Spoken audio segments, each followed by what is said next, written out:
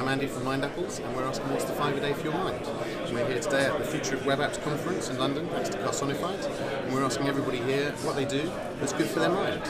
So behind me you can see the Mindapples tree.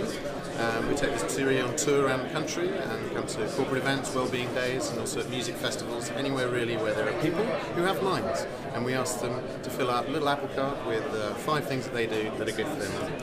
The reason we do this is because there isn't really much of a positive conversation about mental health in this country, and so we feel that it's really important for us to think a little bit more about how we can look after our minds, because we all have mental health, and actually mental health should be a good thing. We want to be the positive thing that people can move towards. So if you're interested in getting us in, planting some Mindapples, helping us grow, we'd love to get the word out. We do a lot of corporate events. We're also working with non-profits to engage people in mental health. So if there's a group of people you care about, there's people you're responsible for, and you think that they could do with a little bit of Mindapples in their lives, then drop us a line on hello@mindapples.com.